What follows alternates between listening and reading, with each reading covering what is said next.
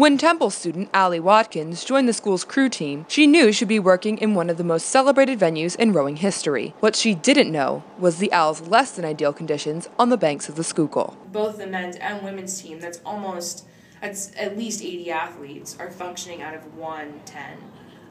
Most of our equipment, a lot of our equipment, is on a trailer outside, susceptible to the elements. Watkins and her teammates won't see improvement anytime soon. Temple recently withdrew its controversial proposal to build a new boathouse on the protected green space near Strawberry Mansion Bridge.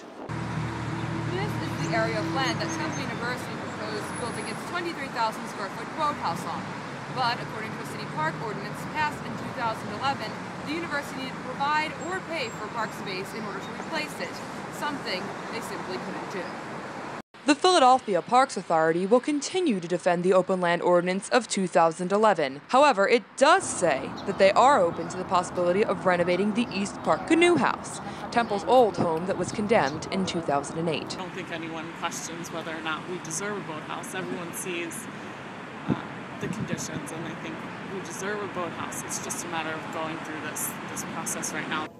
I mean, it is what it is, and we're going to work as hard as we can to help the university circumvent this red tape that the Parks and Recreation Commission has put up, but we're also going to keep working hard and doing what we know how to do.